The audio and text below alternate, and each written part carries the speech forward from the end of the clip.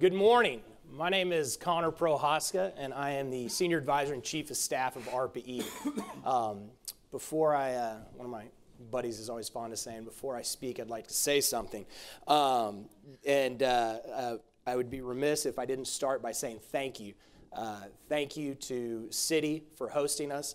Thank you for NASA, specifically Kira and Jay, for helping us get this together, doing this as a team. It's been a great team to work with. We've really enjoyed the process, and we're very thankful to be able to join you on this journey here and start what we believe is a great relationship of marrying not just different agencies, but the private sector as well. I'd also like to thank Shane Kaczynski, who did the majority of the legwork over at ARPA-E with our team, as well as all the judges, because you are taking time away from your day jobs to come here, and it is exciting and it is fun. And then last but not least, everyone that not just is a finalist, but everyone that came forward, participated, put applications in. That's really the neat part of what is going on here at NASA iTech, which is to pull energy off the streets and into the eye and into the light. So we really, really want to just thank everybody. And before we keep going on, I want to just give all of our finalists a round of applause for making it this far. So.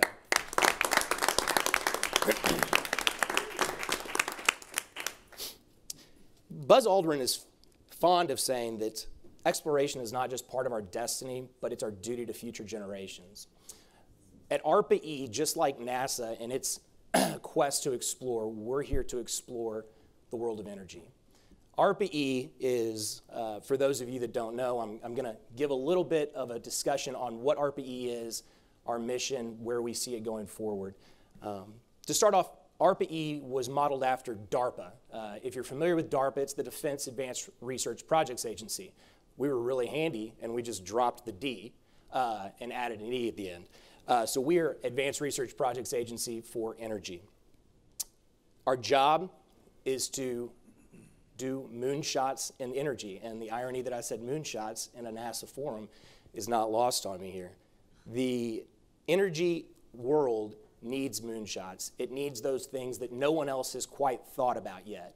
We're not here to advance in small scale. We've got a lot of research, as Paul DeBar discussed last night, Secretary DeBar discussed last night. We have tons of research at the Department of Energy that works to progress different technologies forward. We at ARPA-E see our job is to find out what's next. When I talk to industry, I usually start with saying, if you in the industry have dreamt it up or have thought about it, we, by almost a matter of principle, won't be doing it, because we're trying to go beyond that. We're trying to find the next big thing. We're trying to search out the next George Mitchell, who will fundamentally change the way that we generate power in this country. We're trying to find the next technology that will fulfill our duty to our future generations. A little background on ARPA-E is we were created in 2008 by statute, and then we actually started operations in 2009, which is great because that means this is our 10th birthday, and then next year will be our 10th birthday again. Because that's cooler than having a 9th and 11th birthdays. The unique things about ARPA-E are, first off, we have term appointments. Our program directors come to us from academia, private industry. They stay with us for a term of 3 to 5 years, and then they move back into their other roles or out into the rest of the world, which serves two purposes. One, they're on the clock. They know that they have a limited amount of time to make as big of an impact as possible, and it encourages them to do that. The second part is it builds an alumni network, a network in the energy industry that we are just now seeing mature. And the alumni network of ARPA-E is very strong, creating new spinoffs, new clean tech energy industries, new investment firms. We're seeing this mature right now, and it's building on the ecosystem that is required for any of these things to be successful. As we talk in here, ARPA-E technology is so far, if we're doing our job right, so far early stage technology that it needs a little help. It's going to continue to need help. That leads me to the next thing that's unique about ARPA-E, which is we don't just do science for the sake of science. we're not doing science experiments. We need to make an impact. That is our goal. Part of that is our tech to market team. So we have program directors, which are at the heart of ARPA-E. They design the programs, they foster the programs, but in the development of those programs, we have tech to market advisors, led by James Zaylor here, that work with the program directors from conception of program through execution to help get our projects moving, not just to be a science experiment, but into the market to where they can really make an impact. It's a very, very important part of our overall mission and what we do at ARPA-E. Before I hand it over to one of our amazing world-class program directors, Dr. Rachel Slaybaugh, who will talk about one of our newest programs, I'd be remiss if I didn't speak a little bit about the most recent one we launched, which is we just announced a $35 million FOA, funding opportunity announcement, for long-duration storage, looking at storage ability, electrical storage that's not just in a matter of hours, but looking at days and weeks. Because as we've heard multiple times here, I think everybody's come to the consensus that that's what's required to move forward in the energy sector. There's 2 days left to apply, by the way. Thank you. And last but not least, because we do have term-limited employees at ARPA-E, we are always consistently recruiting. We are always taking applications as tech-to-market advisors or for program directors. We seek out the very best and brightest. We have been successful in doing that, and it's created an amazing place to work. I have truly enjoyed all of my time at ARPA-E. I know NASA ranks very high on the agency morale scale whenever the annual survey is done, but I'm confident if ARPA-E was its own agency outside of the Department of Energy and that survey was taken, we would be just up there with you, because we do get to do the amazing things that others just dream about across the industry, across the research and academia world, and across the government. Without any further ado, I would like to introduce Dr. Rachel Slaybaugh, who's going to talk a little bit about our nuclear program that we launched. Well, the final selections were just made 2 weeks ago, and we're very, very excited about it. So, Dr. Slaybaugh.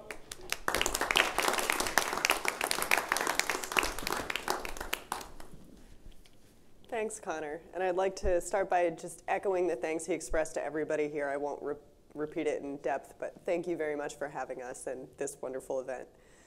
So as Connor mentioned, I'm one of those term-limited folks. So I've been at ARPA-E for a little less than a year, living in DC since January, so it's been kind of a wild ride. In my normal life, I'm a professor at Berkeley.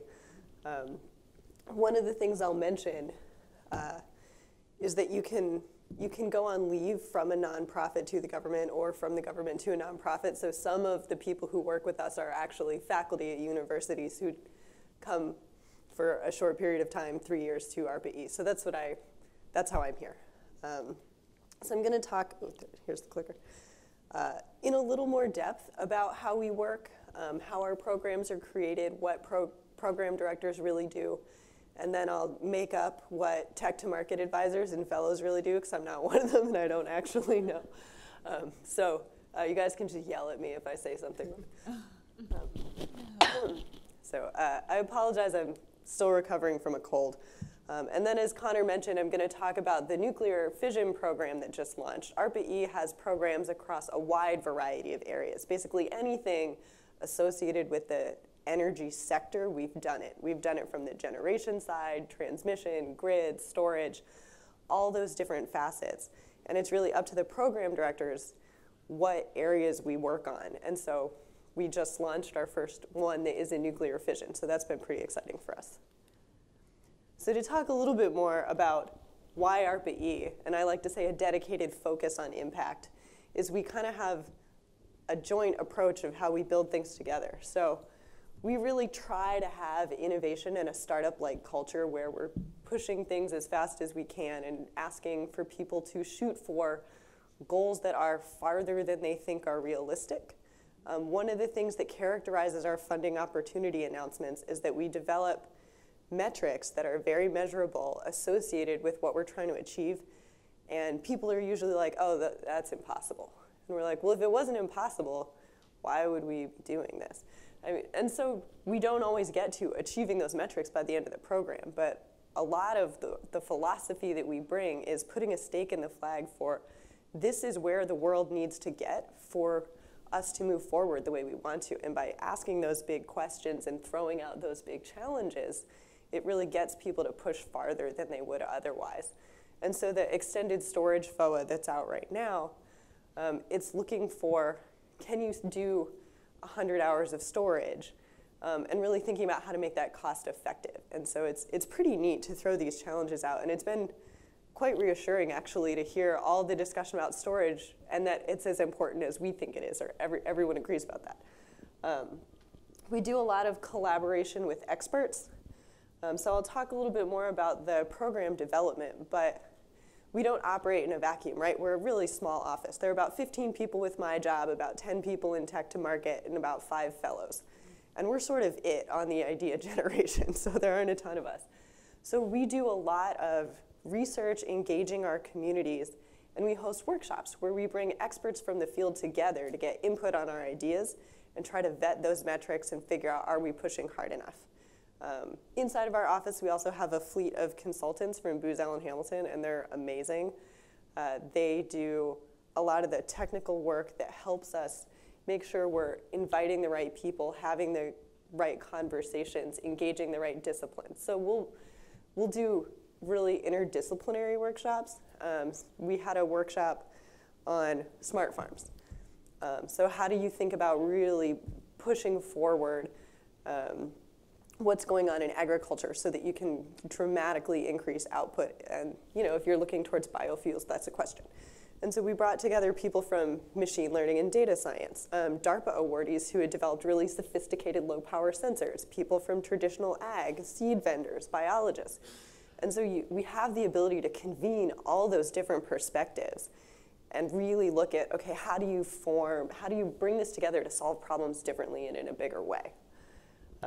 I guess that also hits work in diverse tech areas. We have things that are like algae in the bottom of the sea. We have fusion, we have grid storage, so we have a big diversity, and really it's all about building the better energy future. So program directors, they're probably the most visible people at ARPA-E because we're the ones who go out and stand up and talk like this. And as I mentioned, there are about 15 of us, and we're, I guess, people told me the wrong thing. Our comms person said a quote that used to be on this slide Connor was going to say, and so I changed it and made up my own quote. So there's no quote for me in our slide deck. So for me, why leave being a professor at Berkeley for a little while to come to ARPA-E? And it was a big question. I'm pre-tenure. This is in many ways kind of crazy. But for me, it's not just that I get to think deeply about how to disrupt my own field and also have resources to go attempt to do that. It's that I also get to put that in the context of the entire energy ecosystem. And we're trying to disrupt all of it. So I get to come and ask big questions. I'm a nuclear engineer. I get to come ask big questions about nuclear energy. And that's been really fun. I've learned a lot. But I also get to help with smart farm workshops. Turns out data science problems are the same everywhere. Cement workshops. Did you know how much CO2 is generated by the cement industry? It's crazy. Next week, we're doing a machine learning AI workshop. And so 2 weeks after that, or I don't know, whenever Mario's workshop is, we're doing a controls workshop. And so inside of ARPA-E, you get to learn about the white space and the cutting edge and all of the spaces that touch energy. And it's just been really exciting and has refined how I think about the problems that I'm trying to solve and the questions that I'm asking. And that's what we do as program directors. So our fundamental job, I probably have a slide at this at the end, but I think that the font's really small, so we're just not going to get there, I think.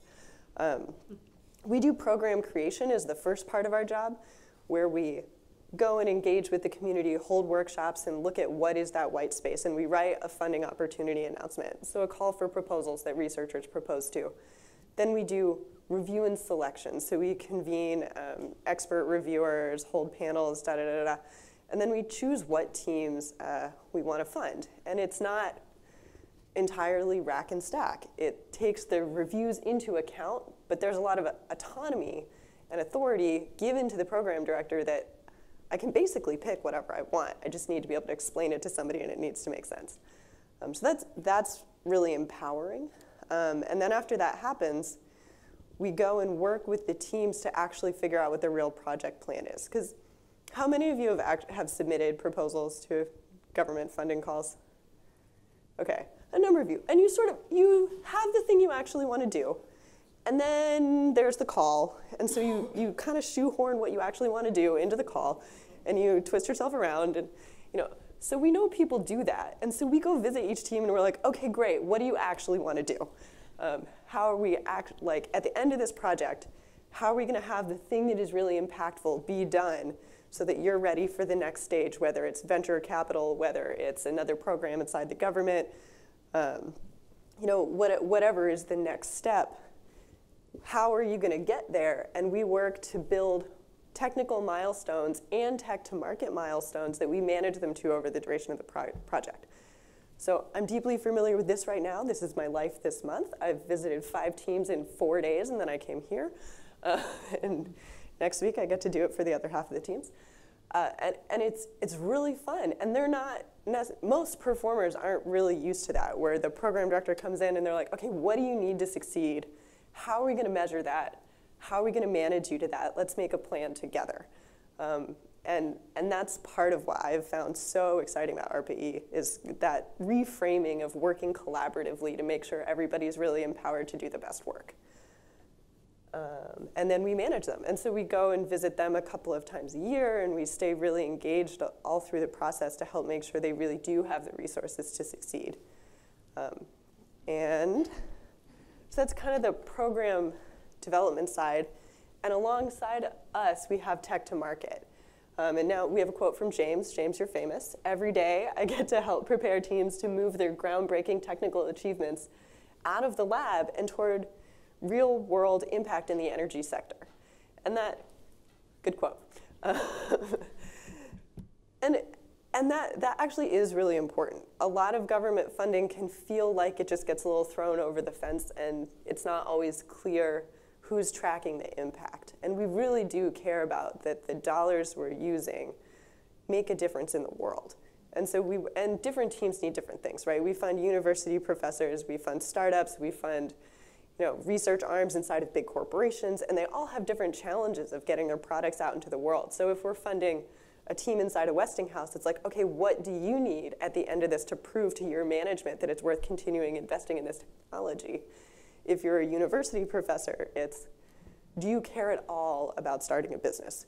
Okay, no, who on your team does? How do we, it's getting all those matched up. And that's where the tech to market people really come to play. And their backgrounds are pretty diverse. Some of them have been inside of large corporations. Some of them have been inside of startups. So they understand the different kind of company spaces, and then many of them have deep knowledge in specific sectors, so they can help our teams make the right connections. And the fellows it's definitely the best job that we have. I wish I had been a fellow. So the fellows basically do the same thing as program directors, but they don't have to do the paperwork.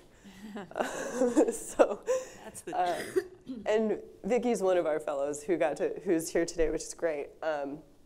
So it's usually 2 years. They come after grad school instead of doing a postdoc, or maybe after a postdoc. And they're people who are really interested in energy innovation. They usually did hard tech research, but with a different frame, or really interested in bigger impact. And they come and they help with program development. So they'll often dive in with a program director and co-develop something, or they'll do their own research and they'll say, hey, what do you think about this idea? We should do this. So they have a lot of autonomy and research authority, and then they get to go help with the workshops, help do program development, help with team management. And they're really, it's the best thing about ARPA-E, maybe there are a lot of best things, but the very best thing is that you get to work with all these really brilliant people. And so when I'm out of ideas, which happens a lot, there are so many other people with ideas. It's really great. And so the fellows just get to do all of the fun part. And I bring all this up because, as Connor mentioned, we're term limited. So everybody's turning over. For fellows, 2 years. PDs in tech to market, three years. So we're always hiring. I know you all have jobs, but I know that you all know super talented people. So if you know people who you think actually might be a good fit in one of these areas, we have a big budget this year. Okay, and now I'll talk about my program. So this is the thing that I've spent the last year working on at ARPA-E. It's called, so we acroname everything, all of our programs have fun names. Lisa Meitner co-discovered fission. So this program is actually a tribute to Lisa Meitner, who co-discovered fission. And it stands for Modeling Enhanced Innovations, Trailblazing Nuclear Energy Reinvigoration. One of the main skills of our program directors is acronaming. And I'm actually really proud of this. This is our logo. It has all of my favorite equations on it. And our program is really based on the idea that advanced nuclear reactors actually could be commercially desirable products and could be really important to the energy future. And I'll talk a little bit about the current challenges in nuclear technology, but we're like, okay, so if this technology is really going to contribute as we think about how to move to all clean energy sources, what do we need to do? Well, we need to build reactors so that they are walk-away safe, so that we can build them quickly, so that they're safeguardable, cost competitive, and relevant in a variety of markets. And by relevant in a variety of markets, I mean either able to load follow in a way that works with an intermittent resource grid, or provide high temperature process heat, because that's one of the things we're going to need to work on. And so the question is, what technologies can be developed to enable advanced reactors to meet these goals? And when I say advanced reactors, I mean not light water reactor technology. So all the reactors, almost all the reactors we have in the world today, use water as a coolant. All the advanced reactors use some other thing, and there are like a bunch of different kinds of them. We're not going to get into the details, but they don't use water. And the key features of advanced reactors that are compelling why we're looking at them is basically it is less expensive to make them safe than light water reactors, and they have a bunch of properties that might help deal with nuclear waste. So a lot of the advanced reactors can consume nuclear waste. So one of those challenges, as Jason mentioned yesterday at lunch, we have technical solutions to the nuclear waste problem, but none of them have been implemented. There are a lot of policy barriers, so advanced reactors are one of the ways to help deal with that challenge. And many of them operate at high temperatures, so 600 to 900 degrees Celsius. So if you're interested in process heat, it's a good source. All right, the animation's a little out of order. Okay, so what are the problems with nuclear that we're trying to solve? So existing reactors, a new reactor plant that's a gigawatt, light water, real expensive to build, real uncertain how expensive it's going to be, and very expensive very uncertain how long it's going to take. So this is the average overnight capital cost. You'll see in North America, it's like, who knows? I mean, so city people, you're thinking about investing in this. How do you figure out what risk? I mean, it's a mess. Europe, doing slightly worse. Asia, killing it. If you want to build a nuclear reactor, you should go do it in Korea. They're building them on budget and on time. That's about it. Everybody else, it's bad. And so those are new builds, but what about existing reactors? Many of you may have heard about existing reactors are shutting down before their planned lifetimes. We talked a lot yesterday about very cheap natural gas, negative pricing. Basically, renewables are totally free to put on the grid. So nuclear has very high operations and maintenance costs compared to other technologies. So fossil fuels, fuel cost is the primary driver out of their total cost, whereas nuclear, the fuel cost is really low. Nuclear fuel is like pretty efficient. It's about 200 million times more efficient than fossil fuel, so fuel's pretty cheap. But a lot of O&M costs. So when we're thinking about what we need to do, we need to figure out how to bring down capital costs, improve the certainty in the cost, improve the certainty in the timeline, and reduce O&M costs. So our program is looking at all of the things that you need to actually make that happen. But this is my personal PowerPoint paint skills. You should all be impressed. I made this at the suggestion of a fellow who was like, you should show people what you're actually talking about. So you'll notice that the core is grayed out. So we have lots of reactor core technologies. People know how to make that part happen. But if you actually want to build things on time and on budget and integrate them with the grid and all that stuff, you need the rest of this technology to be ready when the reactor core is ready. So the idea of Meitner is really to make sure that ecosystem of technologies is available so we can actually meet the goals that we're talking about. So in our call for proposals, we said people could look at controls and diagnostics, robotics, maintenance, materials and chemistry, power conversion, process heat, grid integration, and we got proposals in all those areas. One of the bonuses of Meitner, so a tribute to Secretary DeBar, the national labs have really phenomenal resources in nuclear technology. They're very difficult and expensive to duplicate in the private sector. So what we have as part of the Meitner program, we give our awardees money to do research directly, and we also give them access to the resource team. So the resource team is a collection of experts inside the national laboratory system where there's maybe only one expert in, seismic nuclear blah-de-blah, or their software, or their supercomputers. So instead of trying to have the teams fight over who's going to get which expert, they all get access to them collectively. So we have modeling and simulation resources, subject matter experts, and we're making all of our teams do techno-economic analysis because it's not that easy to do techno-economic analysis for an advanced reactor. And so there are a small number of experts who have some skill in that. And so we're having our teams work with the resource team. And that's been kind of nuts to set up because we've never done anything like it before, but it's been pretty exciting. And this week, the resource team has gotten to talk to the awardees, and everybody's excited, and we're figuring out who's doing what. And then finally, I talked about the metrics. Sorry, it's a dense chart. Hopefully the font's big enough. But these were the metrics that we put in our FOA, that we're saying, if you want to really build a new advanced reactor, this is what you have to do. You have to have overnight construction costs be less than $2 a watt electric. This is one of the hardest ones to meet. We want you to be able to build on site in less than 2 years. Most people think they can do that. We want you to have fewer than 50 people per gigawatt electric to operate your plant. People are also having a real tough time. These are the two sticking points, having a very low staffing level and a very low construction cost. We also want to make sure, so emergency planning zone is like if something goes terribly, terribly wrong where you have to evacuate people. So we're saying you don't have to evacuate anyone, ever. That's one of our requirements. If something goes terribly, terribly wrong, you don't need human response within 30 days, so basically a long time. You don't need any backup power, and you need to be able to do at least twice as well as the current ability to integrate with the grid, and you need to be able to, provide at least 600 degrees of high temperature process heat. So we're kind of trying to get people to shoot at all of the things at one time. We'll see.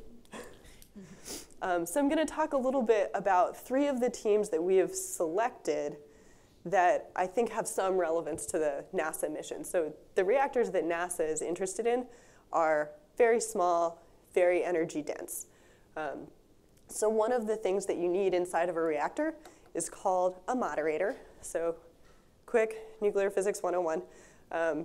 Fission, uranium atom splits into 2 pieces, and you get you get more neutrons out of that, you get heat. The heat is what actually eventually generates electricity.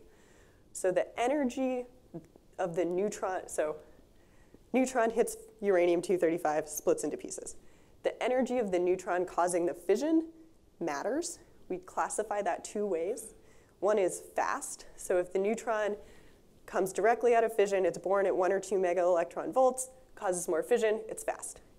If, on the other hand, we have to slow the neutrons down so that their thermal equilibrium sort of 25 milli-electron volts instead of 2 mega electron volts, and then it causes fission, that's a thermal reactor because it's in thermal equilibrium. So for some reactors, we need to slow the neutrons down to make the fission happen is kind of the point of that. And that process is called moderation. So we need a moderator to, I don't know why they call it moderator, but slows the neutrons down. The way we do that right now for a lot of reactors, especially a lot of advanced reactors, the moderators aren't that efficient, and so we end up with reactors that are really big. So you need a lot of material to slow the neutrons down enough to get enough of them to cause the fission. What this team is working on is high-performance moderators. So moderators that are much more effective at moderating so that you need a much smaller amount of material to slow the neutrons down. And they can do that while withstanding very high temperatures. So the combination of being able to work at high temperature and be really spatially dense, volumetrically dense, to slow the neutrons down efficiently is a tough problem. So we have the Ultra Safe Nuclear Corporation is working on that problem. And this is what they say they're going to look like. So they're looking at basically really increasing the power density so the reactor can be a lot smaller. And so they're looking at basically very small modular reactors, and you could use several of them to replace a big reactor if you wanted to. And the whole thing is, how do you make it super small so it fits on the back of a truck? And so this kind of moderator technology is enabling for that. And there are some real challenges to that. One of the things they're looking at is hydrogen. Turns out hydrogen's real small, and it wants to go everywhere, so keeping it where you want it is kind of tricky. The other thing that they're looking at is a beryllium technology, and beryllium's a toxic material, so that's kind of a pain. So we'll see. But we're pretty excited about this, and I think it might be relevant for NASA. All right, my animation got out of order.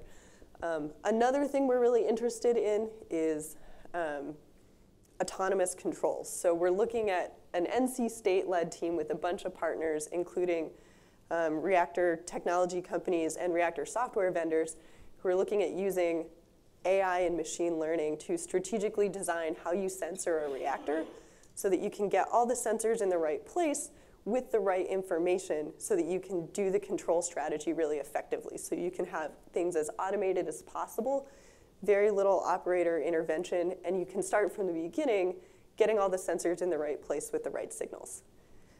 So we're excited about them. And then the last one, again, is so the kilopower reactor is the one that NASA is working on. A larger version of that is called the megapower reactor. This is a thermal reactor version of the megapower. So megapower and kilopower are fast reactors where the fission happens with fast neutrons. This is the same thing, but with thermal neutrons instead.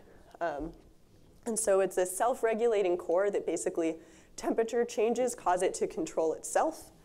It can be 100% factory fabricated. They're looking for a 1-month reactor deployment time. Their real simplification is they're going from like 100 safety systems to 3, dramatically reducing construction time.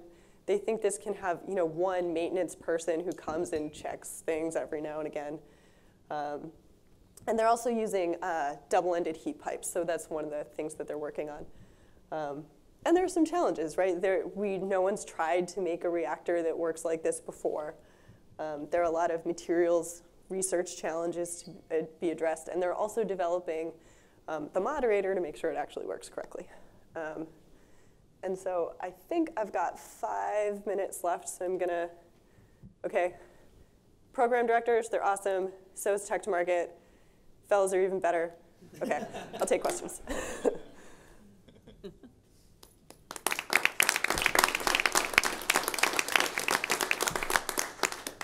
Yeah. Yeah, I noticed there's an open call on ARPA-E due the 29th, which is teaming. And so we've got a very interesting power conversion technology. So is that something be worthwhile to apply for to see if these companies are interested? Sure. Oh, right. So I didn't even mention that step. So we often, before a FOA comes out, we'll have a teaming announcement, which is basically a one-page, here's what the program is probably going to be about. Go start forming your teams. And so the teaming announcement is a way to sort of advertise what your capabilities are and also look for other people if you need to fill in your gaps. So yeah, if you're interested, definitely sign up. I'll definitely do it. Yeah.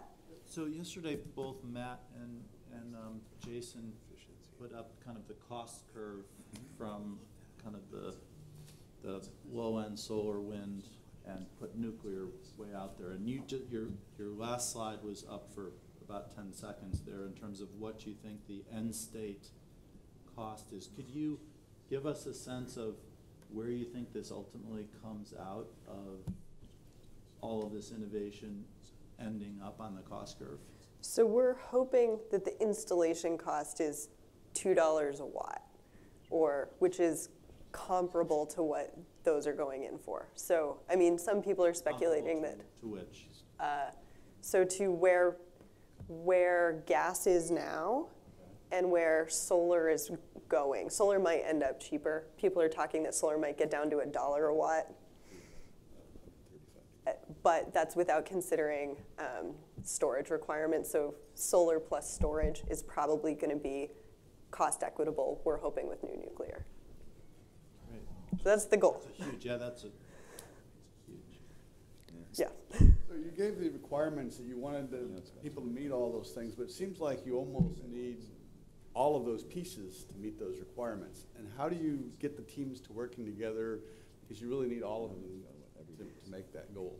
Yeah, it's a good question. And so some of it is, I mean, we knew that no one technology would be able to shift the thing to meet everything.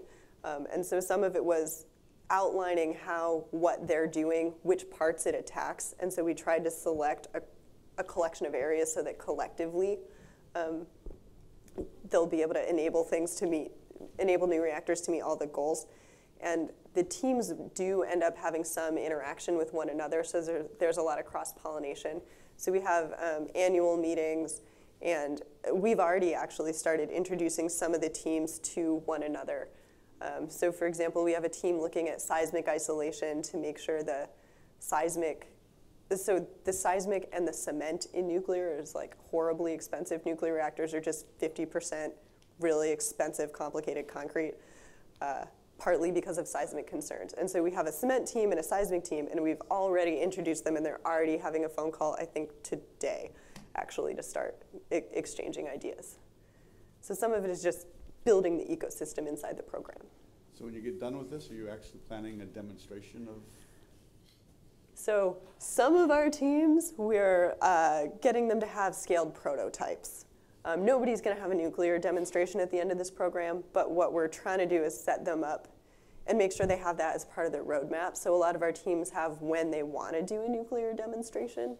But in nuclear, usually what you do is a scaled prototype and then a full-scaled prototype with electrical heaters, and you prove that everything else works without the nuclear part because it's way cheaper, and then you go do the nuclear part.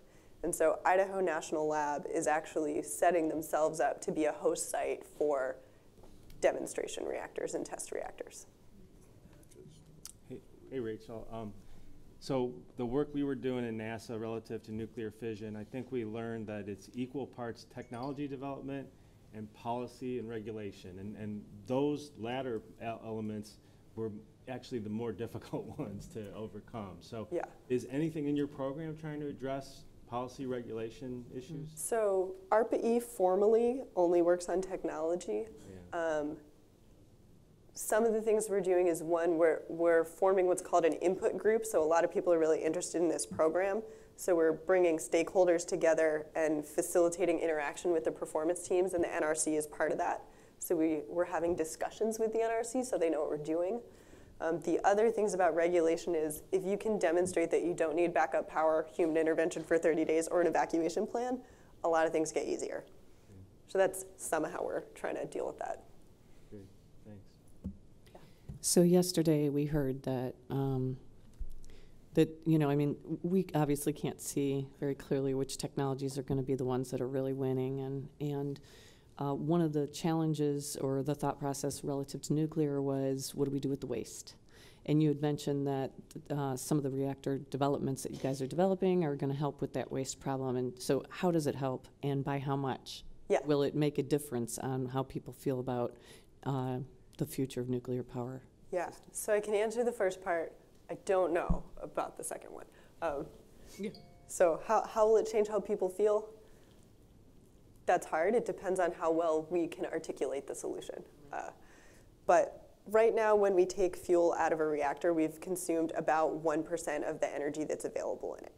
And I mentioned a uranium atom splits into two pieces. The two things it splits into is kind of a chicken soup of the periodic table, and that is where the radiation comes from. So you get all this stuff out of fission, and it's radioactive for a long time. Many of those materials can actually be consumed, so they can be transformed into different materials that are not radioactive or radioactive for less time. And some of them can fission and produce more electricity. So we can take the fuel and recycle it in a process called reprocessing. They do it to some degree in France and Russia and Japan. And then once you have new fuel, you can go put it into a fast reactor. So those high energy neutrons can cause some things to fission that don't happen with thermal neutrons. So right now, all of our reactors are the low speed thermal kind, and that only causes a very small amount of types of fission. With the fast neutrons, a bunch more stuff can fission. And so you can burn up the waste, transform it into other stuff, and get more energy out of it. And so if you have the most efficient recycling system, you can take things that are radioactive for hundreds of thousands of years to less than 1,000 years. And we have buildings older than that. So I think we can deal with it if it's that kind of time scale. Okay, that's great. And I have a follow-up question. Along the lines of what Harry said, I don't know how ARPA-E works relative, but when we get into these kind of complex integrated systems at NASA, we combine the entire team and have top-down requirements. And so you have several figures of merit that you're optimizing on, and if you optimize individually, then you're going to sub-optimize the others. And so having individual advancements in each of these areas is fabulous, but how do you, I do think bringing an institute together or some form of integrated top-down driven decision-make, iterative design activities makes sense. Is that something that you're anticipating doing? I think that is a good approach. We couldn't do that for this program.